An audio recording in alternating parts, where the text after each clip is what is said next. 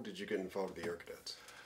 You know, it's like stuff happens, you know. You like a buddy says, hey, what do you want to do? You want to go down and check it out? And so you did.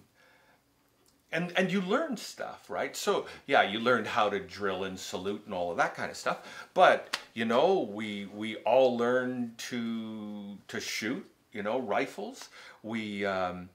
My buddy learned to fly. I didn't have the $2,000 to pay for the actual flight classes and stuff, but I did all the ground school. I would go up with him, and you know, then I'd take the plane and I'd fly and all of that. And then we were there in our last year. We learned everything. Mm-hmm. So the guys who ran the squadron went up to Department of National Defense and got a fully equipped dark room and brought it in with automatic process, the whole deal. And basically said, here's cameras, here's all the equipment, learn it. Mm. So that actually started me and kept me on a lifelong interest in photography.